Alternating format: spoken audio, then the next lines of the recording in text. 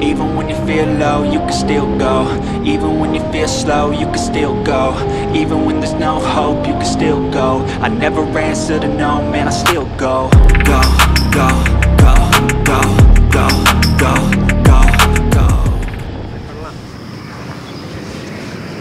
Hi, எல்லாம் எப்படி இருக்கீங்க? நல்லா இருக்கீங்கன்னு நம்புகிறேன். ஸோ ஜப்பானில் ஆரம்பித்து இப்போ இந்தியாவில் வந்து ப்ரொடக்ஷன் ஆரம்பித்து இந்தியாவில் பயங்கரமாக செல் பண்ணிகிட்ருக்க ஒரு ஸ்கூட்டரை பற்றி தான் நம்ம ஃபஸ்ட் டைமாக பார்க்க போகிறோம். இந்த ஸ்கூட்ரு வந்து பார்த்திங்கன்னா வந்து 1980 ஃபஸ்ட்டு ப்ரொடக்ஷன் ஆரம்பித்தாங்க. ஒரு 50cc இன்ஜினை தான் ஆரம்பித்து இப்போ வந்து 4 ஜென்ரேஷன் தாண்டி இன்றைக்கி வந்து ஒரு 100cc ஸ்கூட்டராக வந்து ப்ரொடக்ஷன் வந்து போயிட்டுருக்கு. அண்ட் இந்தியாவில் பார்த்திங்கன்னா வந்து one of the top 10 selling ஸ்கூட்டர்ஸில் இதுவும் ஒன்று அப்படின்னே சொல்லலாம். ஸோ இந்த ஸ்கூட்டர் வந்து என்ன ஸ்கூட்டர்னு பார்த்தீங்கன்னா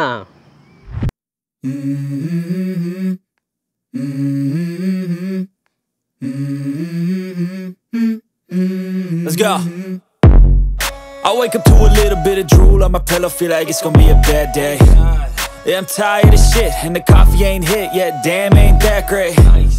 I don't wanna go to work, cause my boss is a jerk, and I'm not even that paid. I need a change in my life, cause I don't feel alive, and there's nothing that makes me happy.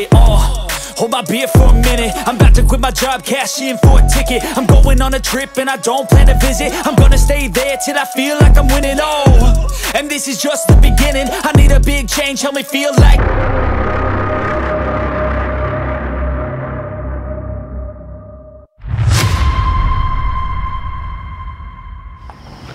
Deo. So இந்த deo பைக்கை தெரியாதவங்க யாரும் இருக்க மாட்டாங்க, இல்லை deo பாய்ஸை பற்றி தெரியாமல் யாரும் இருக்க மாட்டாங்க. நிறைய டியோ பாய்ஸ் வந்து நிறைய ஸ்டண்டெல்லாம் நம்ம ரோட்லேயே பண்ணி இந்த டியோ பைக் வந்து செம ஃபேமஸ் ஆகிடுச்சு அப்படின்னே சொல்லலாம். ஸோ இந்த பைக் பார்த்திங்கன்னா 2001 தான் வந்து இந்தியாவில் ஸ்டார்ட் பண்ணாங்க. இந்தியாவில் ஸ்டார்ட் பண்ணி வந்து இப்போது 22 வருஷம் கழிச்சு இன்னுமே top 10 selling ஸ்கூட்டர்ஸில் one of the ஸ்கூட்டர்ஸ்னே சொல்லலாம். ஸோ 100cc ஸ்கூட்டர்ஸில் பார்த்திங்கன்னா இந்த செக்மெண்ட்டில் வந்து நிறைய வண்டி இருக்குது. அதில் வந்து one of the important 100cc அப்படின்னு சொல்லலாம். ஸோ இந்த வண்டி வந்து காம்பீட் பண்ணுறது அப்படி பார்த்தீங்கன்னா இதோட ரொம்ப famous competitor TVS scooty is ஒரு 100cc வெஹிக்கிள். அண்ட் அடுத்த ஹையஸ்ட் செல்லிங் வெஹிக்கிளான டிவிஎஸ் எக்ஸலும் இதிலே தான் இருக்குது. ஹீரோவோட ப்ளஷரும் வந்து இதே 100cc செக்மெண்ட்டில் தான் வந்து பிளேஸ் பண்ணியிருக்காங்க. இந்த வண்டியோட விலை பார்த்தீங்கன்னா வந்து 70,000லேருந்து ஆரம்பித்து கிட்டத்தட்ட வந்து 80,000 வரைக்கும் போகுது. மொத்தம் இதில் வந்து பார்த்திங்கன்னா 3 வேரியண்ட் வந்து ஆஃபர் பண்ணிகிட்டு இருக்காங்க. ஸ்டாண்டர்ட், டீலக்ஸ், அப்புறம் டீலக்ஸ் ஸ்போர்ட் அப்படின்றது. அண்ட் நம்ம பார்த்துட்டு இருக்க வண்டி பார்த்திங்கன்னா டீலக்ஸ். அண்ட் இது வந்து பார்த்திங்கன்னா கிரே கலர் மாடல். இந்த வண்டியில் பார்த்திங்கன்னா மொத்தம் வந்து கிரே, கோல்டு, ரெட்டு, அதுக்கப்புறம் பார்த்திங்கன்னா 4 கலர் கொடுத்துருக்காங்க. ஸ்டாண்டர்டில் 5 வருது, டீலக்ஸ் ஸ்போர்ட்டில் வந்து 3 கலர்னு வந்து கொடுத்துருக்காங்க. ஸோ ஸ்டாண்டர்டுக்கும் டீலக்ஸ்க்கும் உள்ள ஒரு மேஜர் டிஃப்ரென்ஸ் அப்படின்னு பார்த்தீங்கன்னா வந்து இந்த ஹெட்லைட். ஸோ ஃபஸ்ட்டு வந்து எல்இடி ஹெட்லைட் கொடுத்துருக்காங்க. அதுக்கப்புறம் வந்து பார்த்திங்கன்னா ஸ்டீல் வீல்ஸ் வந்து கோல்டன் கலர் இருக்கும், அதில் அப்படி வந்து பிளாக் கொடுத்துருக்காங்க. அதுக்கப்புறம் டிஜிட்டல் கன்சோல் வந்து ஒரு மாறுது. ஸோ இந்த 3 விஷயம் தான் வந்து மேஜராக வந்து ஸ்டாண்டர்டுக்கும் டீலர்ஸ்க்கும் வந்து ஒரு வேரியேஷன். இதோட ப்ரைஸ் டிஃப்ரென்ஸ்னு பார்த்தீங்கன்னா ஒரு 4000 ரூபா வரைக்கும் வரும். ஓகேங்களா? இந்த வண்டியோட ஆன் ரோட் ப்ரைஸ் எனக்கு வந்து ரெஜிஸ்ட்ரேஷன் எல்லாமே சேர்த்து வந்து ஒரு 1 lakh கிட்ட வந்துடுச்சு. அண்ட் மிச்சப்படி பார்த்தீங்கன்னா வந்து என்ன கேட்டிங்கன்னா ப்ரிஃபரபிளி நான் வந்து டீலக்ஸ் தான் எடுக்க சொல்லுவேன். ஏன்னா வந்து டீலக்ஸில் எல்இடி லைட் வந்து நல்லாயிருக்கு. ஆக்சுவலாக உண்மையுமே நல்லாயிருக்கு. நீங்கள் சிட்டிக்குள்ளெலாம் ட்ரைவ் பண்ணுறது நல்லாயிருக்கும். மேபி ஹைவேக்கு வந்து அந்தளவுக்கு எனக்கு எஃபிஷியண்ட்டாக தோணலையோ என்னன்னு தெரில எனக்கு. மேபி இப்போ லைட்டாக ஹெட்லைட் ஹைட் குறைச்சனால மேபி நல்லாயிருக்கும் அப்படின்னு தோணுது எனக்கு. And deluxe is much preferable version என்ன கேட்டிங்கன்னா. டீலக்ஸ் ஸ்போர்ட்டுமே நல்லாயிருக்கும். அது வந்து பார்த்திங்கன்னா இன்னும் கொஞ்சம் கலர் ஸ்டிக்கரிங்லாம் கொஞ்சம் நல்லா கொடுத்துருக்காங்க. அது ஒரு 2-3 வந்து அதிகப்படுத்தி கொடுத்துருக்காங்க. டைமென்ஷன் வைஸில் பார்த்தீங்கன்னா இந்த வண்டி ஒரு 100 kg vehicle, 100cc vehicle, 100 kg vehicle இல்லை 110cc vehicle and 109 kg கர்ப் wait வந்து இந்த வண்டியில் வந்து வெயிட் இருக்குது. ஸோ வண்டி வந்து கிட்டத்தட்ட ஒரு லைட் வெயிட்டில் தான் இருக்குது. ஸோ எல்லாருமே ட்ரைவ் பண்ண கூடிய ஒரு ஆப்ஷனாக தான் இந்த வண்டி வந்து ப்ளேஸ் பண்ணியிருக்காங்க. அண்ட் டைமென்ஷன் வைஸில் சேஞ்சஸ்ன்னு பார்த்தீங்கன்னா வந்து ஃப்ரண்ட்டில் வந்து பார்த்திங்கன்னா வந்து 90/90 12 inch டியூப்லெஸ் டயர். ஸோ பின்னாடி வந்து 90/100 10 inch டியூப்லெஸ் டயர்ஸுமே வந்து கொடுத்துருக்காங்க. முன்னாடி 12 inch பெரிய டயர்ஸுக்குனால வந்து உங்களுக்கு வந்து பர்ஃபார்மன்ஸ் வைஸில் வந்து கொஞ்சம் நல்லா ஒரு ஹேண்ட்லிங் கிடைக்குது. அண்ட் முன்னாடி பார்த்திங்கன்னா வந்து ஒரு டெலஸ்கோபிக் சஸ்பென்ஷன் வந்து கொடுத்துருக்காங்க. பின்னாடி வந்து அந்த ஸ்ப்ரிங் சஸ்பென்ஷன் வந்து கொடுத்துருக்காங்க. அண்டு இதில் வந்து ஒரு சூப்பரான விஷயம் அப்படின்னு பார்த்தீங்கன்னா வந்து இதில் வந்து இந்த ESP அட்வான்ஸ் என்னது ஸ்மார்ட் பவர் அப்படின்னு டெக்னாலஜி அப்படின்னு ஒன்று கொடுத்துருக்காங்க. ஸோ இதனால் என்ன ஆகும் அப்படின்னு பார்த்தீங்கன்னா வந்து சைலன்ட் ஸ்டார்ட் அப்படின்றாங்க. ஸோ சைலன்ட் ஸ்டார்ட் பண்ண பார்த்திங்கன்னா வந்து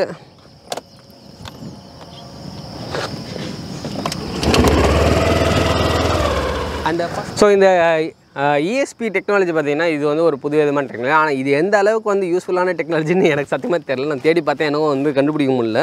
பட் இந்த டெக்னாலஜினால ஒரு அட்வான்டேஜ் பார்த்தீங்கன்னா வண்டி கிக்கின்னு ஸ்டார்ட் ஆகுது டைம்னா அந்த இக்னிஷன் ஸ்டார்ட்ஸ் வந்து இதில் இல்லை. ஸோ இக்னிஷன் ஸ்டார்ட்ஸ்லாம் பற்றி பேசும்போது இன்ஜினை பற்றி பேசி ஆகணும்ல.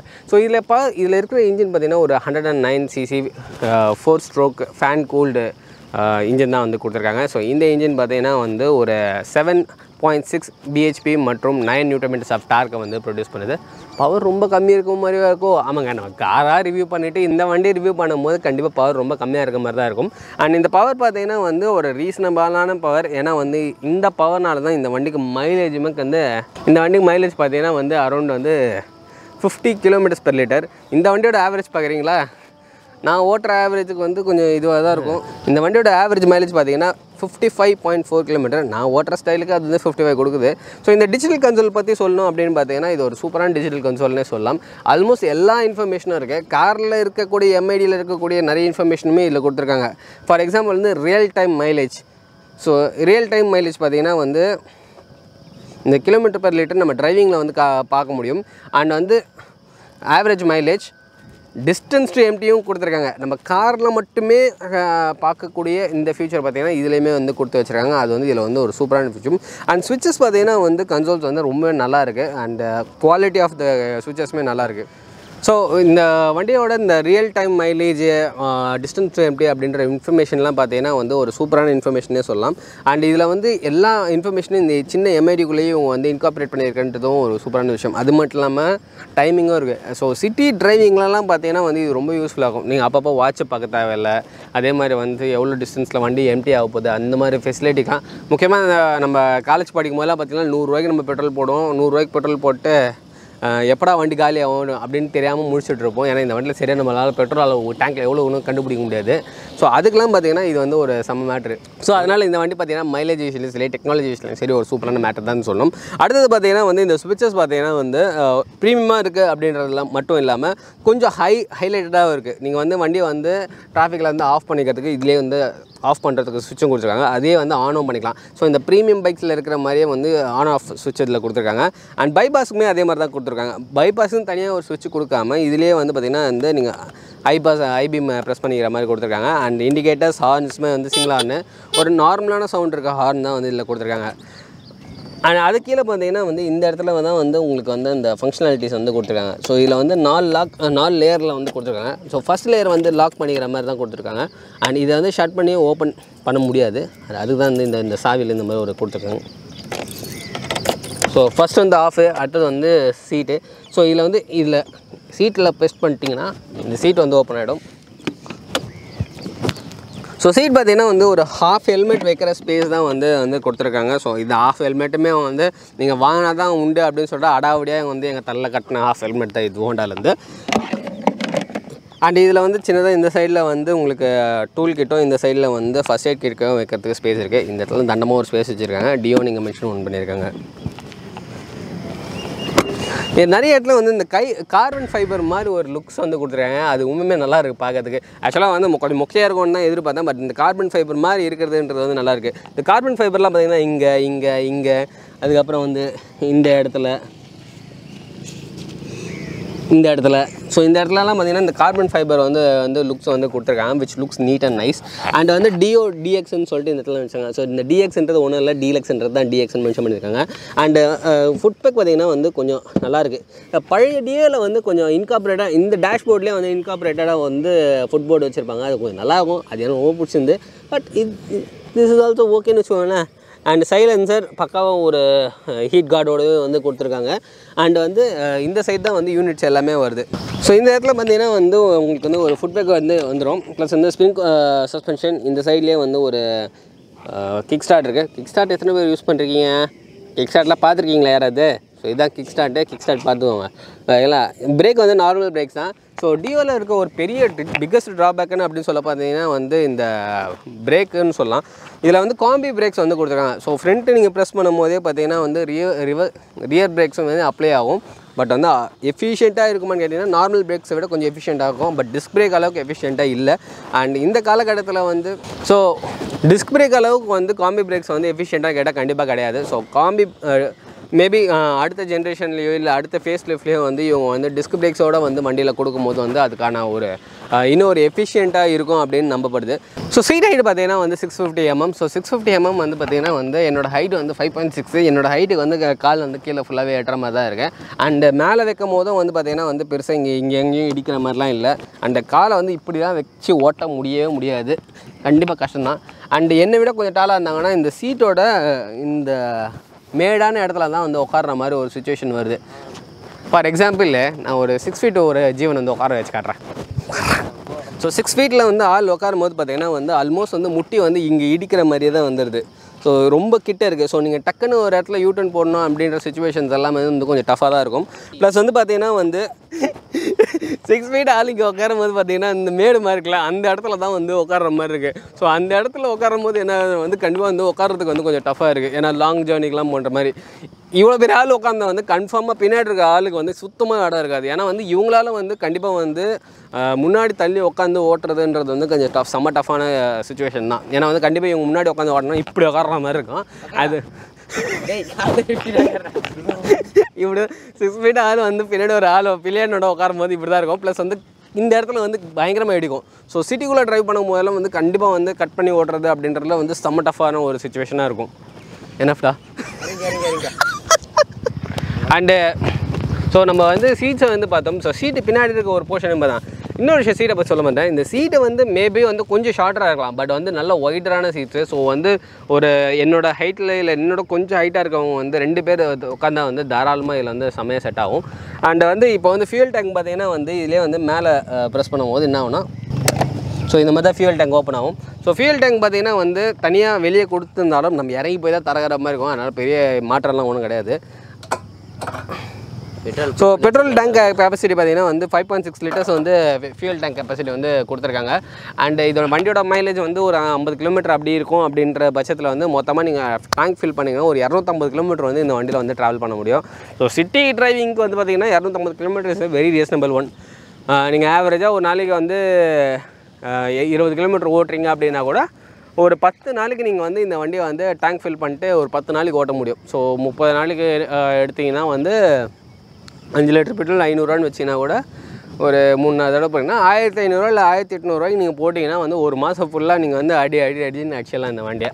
ஸோ பெட்ரோல் வைஸில் வந்து இந்த வண்டியோட மைலேஜ் அந்த மாதிரி தான் இருக்குது. அதே மாதிரி மைலேஜ்னு சொல்லும் போது ஒரு விஷயம் வருது. இந்த இடத்துல பார்த்தீங்கன்னா இந்த 3 பச்சை கலர் லைட் இருக்கிற ஈகோன்னு போட்டிருப்பாங்க. நீங்கள் எந்த அளவுக்கு ஆக்சிலேட்டர் முறுக்க என்ன ஆகும்னா இந்த பாயிண்ட்ஸ் வந்து கொஞ்சம் கொஞ்சமாக குறைஞ்சி வரும். ஸோ 3 பாருமே எரியும் போது வந்து நல்ல மைலேஜ் தருதுன்னு அர்த்தம். பார்ஸ் எதுவுமே எரியலை அப்படின்னா மைலேஜ் ரொம்ப கம்மியாக தருது அப்படின்றது ஒரு அர்த்தம். அண்டு வந்து ஃபெசிலிட்டி வைஸில் பார்த்தீங்கன்னா வந்து இந்த வண்டியில் பார்த்தீங்கன்னா இந்த இடத்துல ஒரு சின்ன ஸ்பேஸ் கொடுத்துருக்காங்க. இது எதுக்குன்னே தெரியல. இந்த ஸ்பேஸு தண்டகர்மானத்துக்கு ஒரு ஸ்பேஸ் கொடுத்துருக்காங்க. ஸோ இந்த இடத்துல பார்த்தீங்கன்னா ஒரு சின்ன ஒரு பாட்டில் ஹோல்டர் இருக்குது. பாட்டில் ஹோல்டரோடு நீங்கள் கிளாஸ் வேணால் வச்சுக்கலாம். நான் வைக்க மாட்டேன், எனக்கு ஸ்க்ராட்ச் வந்துடும். ஸோ ஒரு பாட்டில் ஹோல்டர் இருக்குது. ஒரு நிமிஷம் தண்ணி குடிச்சிக்கிறேன். பாட்டில் ஹோல்டர் ஒன்று இருக்குது. அண்டு இந்த இடத்துல பார்த்தீங்கன்னா ஒரு சின்ன ஒரு ஹூக் இருக்குது. அப்புறம் இந்த இடத்துலையும் ஒரு இங்கே ஒரு ஹூக் இருக்குது. இந்த 2 ஹூக்கும் எனக்கு கொஞ்சம் காண்டு தான். ஏன்னு பார்த்தீங்கன்னா வந்து இந்த 2 ஹூக்குமே வந்து க்ளோஸ்டு டைப் ஹூக்ஸ் கிடையாது, எல்லாமே கொஞ்சம் ஓப்பன் டைப் ஹூக்ஸ் தான். நீங்கள் கொஞ்சம் பெரிய கவரோ கொஞ்சம் பெரிய பேக்கோ நீங்கள் ப்ளேஸ் பண்ணுறீங்க அப்படின்னா வெளியே விழுறதுக்கு நிறைய சான்சஸ் இருக்குது. ஃபார் எக்ஸாம்பிள் நான் உங்களுக்கு காட்டுறேன். ஸோ நான் யூஸ்வலாக யூஸ் பண்ணுற இந்த 1 liter டெக்கத்லான் பேக் பார்த்தீங்கன்னா வந்து கொஞ்சம் டாலர் பேக் தான். ஸோ நான் வந்து இதை வந்து இப்படி ப்ளேஸ் பண்ணும்போது இது கொஞ்சம் இவ்வளோ ஹைட்டாக இருக்குது. ஸோ இது வந்து கொஞ்சம் வெயிட்டாக இருக்குது அப்படின்னா இது வந்து இப்படி அழகாக வந்து உட்காந்துரும். இது வந்து லைட் வெயிட்டாக இருந்தால் இப்படி இப்படி வெளியே போகிறதுக்கு நிறைய சான்சஸ் இருக்குது. அதே மாதிரி இதுலேயுமே அதே தான் சிச்சுவேஷன், இப்படி தான் இருக்கும். கொஞ்சம் நம்ம ஏதாவது தப்பான ரோட்லேயோ இல்லை கொஞ்சம் இதுவாக இருந்தால் இது லைட் வெயிட்டாக இருந்தால் இப்படி ஈஸியாக வெளியே வரதுக்கு சான்சஸ் இருக்குது. ஸோ இது வந்து கொஞ்சம் க்ளோஸ்டு டைப்பாக இவங்க கொடுத்துருந்தாங்க அப்படின்னா that would be a better option அப்படின்னு எனக்கு தெரியும். அடுத்து பார்த்தீங்கன்னா டயரோட temperature. So tyre temperature maintain பண்ணுறதுக்கு இங்கே கொடுத்துருக்காங்க. ஸோ டயர் இன்ஃபர்மேஷன், கோல்டு டயராக இருந்தால் எவ்வளோ வைக்கணும், rider only, billion only, rider only, என்னென்ன இருக்குது, எவ்வளோ ப்ரெஷர் வைக்கணும் அப்படின்ற எல்லாத்தையும் இங்கே மென்ஷன் பண்ணியிருக்காங்க. அண்ட் வண்டியோட பேட்ரி வந்து இங்கே கீழே வரும். இந்த வண்டிக்கு பார்த்தீங்கன்னா சர்வீஸ் பார்த்தீங்கன்னா வந்து 15 days இல்லை 30 days வந்து ஃபஸ்ட்டு ஃப்ரீ சர்வீஸ் வரும். அதுலேருந்து எவ்ரி 6 months மட்டும் நீங்கள் வண்டி சர்வீஸ் விடுற மாதிரி இருக்கும். அண்ட் வண்டியில் கடைசியாக ஒரு விஷயம் சொல்லணும், லைட்ஸு. ஸோ இந்த வண்டியோட லைட்ஸ் பார்த்தீங்கன்னா வந்து ஃபுல்லாக முன்னாடி பார்த்தீங்கன்னா வந்து எல்இடி லைட்ஸ் வந்து கொடுத்துருப்பாங்க. ஸோ இந்த எல்இடி லைட்ஸ் வந்து ஒரு சில இடத்துல வந்து கொஞ்சம் எஃபிஷியண்ட்டாகவே இருக்குது அப்படின்னு சொல்லலாம். மேபி சிட்டிஸில் வந்து கொஞ்சம் நல்லாவே இருக்கும் அப்படின்னு தோணுது. எனக்கு வந்து கொஞ்சம் ஹைவேலலாம் போகும்போது கொஞ்சம் டிஃபிகல்ட்டி இருந்து மேபி கொஞ்சம் ஹைட்டு எல்இடி லைட்டோட பொசிஷன் வந்து லைட்டாக கொஞ்சம் மேலே வச்சிருந்தனால எனக்கு கொஞ்சம் அது டிஃபிகல்ட்டி இது. இப்போ லைட்டாக குறைச்சிருக்கேன், இன்னும் நைட்டில் ஓட்டி பார்க்கல. ஓட்டி பார்த்தோன்னா எனக்கு தெரிஞ்சிடும் அது எப்படி இருக்குன்னு. பின்னாடி வந்து பல்ப்ஸ் கொடுத்துருக்காங்க, சைடில் இண்டிகேட்டர்ஸுமே வந்து பல்ப்ஸ் கொடுத்துருக்காங்க. ஸோ அது இல்லாமல் இண்டிகேட்டர்ஸ் கொடுத்தது நல்லா இருக்கும். அண்ட் கார்பன் ஃபைபர் பாருங்கள், இந்த இடத்துலையும் கார்பன் ஃபைபர் மாதிரி லுக்கு கொடுத்துருக்காங்க. அண்ட் இதில் வண்டியில் பெஸ்ட்டு ஒரு திங் எனக்கு பிடிச்சது அப்படின்னு பார்த்தீங்கன்னா இந்த எல்இடி லைட் சும்மா நறுக்குன்னு இருக்குது அப்படின்னே சொல்லலாம். எவ்வளோ தூரத்துலேருந்து பார்த்தாலும் இந்த லைட்டு பார்த்தாலும் நம்மளுக்கு தெரிஞ்சிடும் டியோ தான் வருது அப்படின்ட்டு. இந்த வண்டி பார்த்திங்கன்னா வந்து ஹோண்டாவில் வந்து ஆல்மோஸ்ட் எல்லா வண்டியிலையும் இதே மாதிரி லைட்டிங் தான் கொடுத்துருக்காங்க. பட் ஹோண்டாவில் இந்த டியோவில் மட்டும்தான் இது வந்து கொஞ்சம் விங் மாதிரி அப்படி ரெக்கை விரித்து பறக்கிற மாதிரி வந்து ஒன்று கொடுத்து வச்சுருக்காங்க. அண்டு மிரர்ஸுமே வந்து ஓரளவுக்கு வந்து அடிக்வேட்டாக தான் இருக்குது. ரொம்ப வந்து அவுட் ஆஃப் ஷேப்போ இல்லை அவுட் ஆஃப் டைரக்ஷன்லையும் இல்லை. அண்டு டிரைவிங் அப்போ ரொம்ப வாபிள் ஆகி பின்னாடி என்ன வண்டி வருதுன்னே தெரியாத அளவுக்குலாம் வாபிள் ஆக மாட்டேங்குது. ஓரளவுக்கு வந்து சஸ்பென்ஷன் வந்து நல்லா வந்து வைப்ரேஷன் கம்ப்ரஸ் பண்ணி கொடுக்குறதுனாலையும் பாடியோட பில்ட் குவாலிட்டி வந்து நல்லா இருக்கிறனாலையும் வந்து உங்களுக்கு வந்து இது வந்து ஷேக் பெருசாக ஆக மாட்டேங்குது. ஸோ ஓவராலாக டியோ எப்படி இருக்குது அப்படின்னு என்ன கேட்டிங்கன்னா வந்து டிரைவபிலிட்டிக்கு சூப்பரான வெஹிக்கிள். ரொம்ப டாலான பர்சன் கண்டிப்பாக இது செட் ஆகாது உங்களுக்கு. நீங்கள் வந்து வேறு ஏதாவது வெஹிக்கிள்ஸ் ப்ரிஃபர் பண்ணுறது ஒரு நல்ல ஆப்ஷன் என்ன கேட்டிங்கன்னா. அண்ட் ஃபேமிலி மெம்பர்ஸ் எஸ் இது உங்களுக்கு சூப்பராக செட் ஆகும். நீங்களும் உங்கள் வீட்டில் இருக்க உங்கள் ஃபீமேல் கவுண்டை பார்த்து யாராவது வண்டி ஓட்டுறாங்க அப்படின்னா எனக்கு செஞ்சு இந்த வண்டி செம்ம சூட் ஆகும். ஏன்னா வந்து என் ஒய்ஃப் இந்த வண்டி ஓட்டுறாங்க, அவங்களுக்கும் இந்த வண்டி செம்மையாக செட் ஆகிடுச்சு. அண்டு எங்களுக்கு வந்து இந்த வண்டியில் வந்து ஒரு 4-5 விஷயம் ரொம்ப பிடிச்சிருக்கு. இது வந்து எல்லாருக்குமே வந்து ஆப்டாக செட் ஆகும் அப்படின்னு கேட்டிங்கன்னா வந்து ஃபஸ்ட் அண்ட் ஃபார்மோஸ்ட் திங் வந்து வண்டியோட லுக்ஸு செம்மையாக இருக்குது. ஹைட் வந்து ரீசனபிளாக இருக்குது. 3வது மைலேஜ் 50-55 கிட்ட மைலேஜ் வருது. நான் ஒரு 250 ரூபாய்க்கு போட்டேன்னா சென்னைக்கே நான் போயிட்டு 2-3 தடவை வந்துடுவேன். அதே மாதிரி லாங் டிஸ்டன்ஸே எனக்கு முதுகு வலிகள் இல்லை, இப்படி உட்காந்துற மாதிரிலாம் இல்லை. கொஞ்சம் நல்லா ஸ்ட்ரிஃபாக உட்காந்து ஜாலியாக போயிட்டு வர மாதிரி தான் இருக்குது. வண்டியில் வந்து பெரிய பவர் இல்லை அப்படின்றனால ஒரு 80-85க்கு மேலே வந்து வண்டியை ட்ரைவ் பண்ண முடியல. அண்ட் டிஸ்க் பிரேக்ஸ் இல்லாத ஒரு ஃபீல்னால வந்து ஒரு ஹை ஸ்பீட் பிரேக்கிங்கில் வந்து ஒரு கான்ஃபிடன்ஸ் என்னால் ஃபீல் பண்ண முடியல. இதில் தான் வந்து மேஜராக இதில் வந்து அட்வான்டேஜ். பட் வந்து 80 போடுறதுல 80 போகிறதுன்றது ஓகே தான் எனக்கு தெரிஞ்சு. அதுக்கு மேலே இந்த வண்டி வச்சு நீ எங்கே போகிறீங்க, ஓகே. அண்டு அடுத்த பாயிண்ட், மேஜரான பாயிண்ட் அப்படின்னு பார்த்தீங்கன்னா வந்து இந்த வண்டியில் கொடுக்க வேண்டிய பாயிண்ட் அப்படின்னு பார்த்தீங்கன்னா டிஸ்க் பிரேக். எஸ், இதுக்கப்புறம் எனக்கு தெரிஞ்சு இதில் வந்து இது கொடுக்கல அது கொடுக்கலன்னு எனக்கு தெரியல. பட் டிஸ்க் பிரேக் மட்டும் இருந்துட்டாலே எனக்கு தெரிஞ்சு இது வந்து போதுமான அளவு இந்த வண்டி நல்லா இருக்கும். ஸோ நீங்கள் டியோ பைக் வச்சுருந்தா உங்களுக்கு இந்த வண்டி எப்படி இருக்குதுன்னு சொல்லிட்டு கீழே கமெண்ட்டில் ஸ்க்ரீனில் மென்ஷன் பண்ணுங்கள். வண்டி வாங்குறவங்களுக்கு எதாவது யூஸ் ஆகும். ஸோ இந்த வண்டி நான் வாங்கிட்டேன். எப்போவுமே சொல்லுவேன் இந்த வண்டி நானே வாங்கணும்னு தோணுதுன்னு சொல்லிட்டு. பட் இந்த வண்டி நான் வாங்கிட்டேன். ஏன்னா வந்து ரொம்ப நாளாக ஸ்கூட்டர் வாங்கணுன்ற ஒரு சுச்சுவேஷனில் இருந்ததுனால இந்த வண்டி வாங்கியாச்சு. அண்டு இந்த ஒரு மாதம் டிரைவபிலிட்டியில் இந்த வண்டி எனக்கு வந்து ரொம்பவே பிடிச்சதாக இருக்குது. நேற்று தான் வந்து ஃபஸ்ட் சர்வீஸ் போயிட்டு வந்தது. ஃபஸ்ட்டு சர்வீஸ் போனவொடனே வந்து வீடியோ போட்டேன். அண்டு திருப்பி அடுத்த வீட்டில் சந்திப்போம். உங்களுக்கு எதாவது கருத்து இருந்தால் கீழே மறக்காமல் மென்ஷன் பண்ணுங்கள். ஸோ இந்த வண்டி வந்து JSP Hondaவில் எடுத்தேன். அவங்களோட கான்டாக்ட் டீடைல்ஸும் கீழே டிஸ்கிரிப்ஷனில் மென்ஷன் பண்ணியிருக்கேன். ஸோ ஸ்பெசிஃபிக்காக அவங்க வந்து எனக்கு இந்த வண்டி ஸ்பான்சர் பண்ணதுனால மேலே மென்ஷன் பண்ணல, டிஸ்கிரிப்ஷனில் மென்ஷன் பண்ணியிருக்கேன். அண்டு உங்களுக்கு வேறு எதாவது கருத்து இருந்தாலும் கமெண்ட்டில் மென்ஷன் பண்ணுங்கள். உங்களுக்கு உங்கள் வண்டியை பற்றி இந்த சேனலில் போடணும் அப்படின்னு நினச்சிங்கன்னா மறக்காமல் கீழே கமெண்ட் செக்ஷனில் மென்ஷன் பண்ணுங்கள். இல்லை வந்து எனக்கு ஒரு மெயிலில் தட்டி விடுங்க. என்னோடய மெயில் டீட்டெயில்ஸ், இன்ஸ்டாகிராம் டீட்டெயில்ஸ் எல்லாமே டிஸ்கிரிப்ஷனில் இருக்குது. திருப்பி அடுத்த வீடியோவில் சந்திப்போம். By, take care.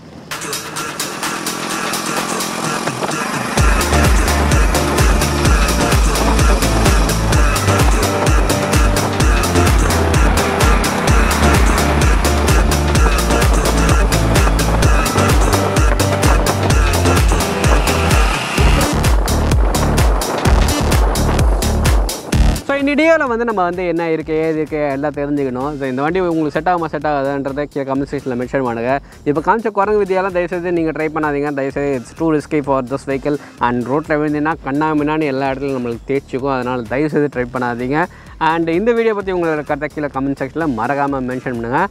இப்போதைக்கு நான் கிளம்புறேன். வரட்டா.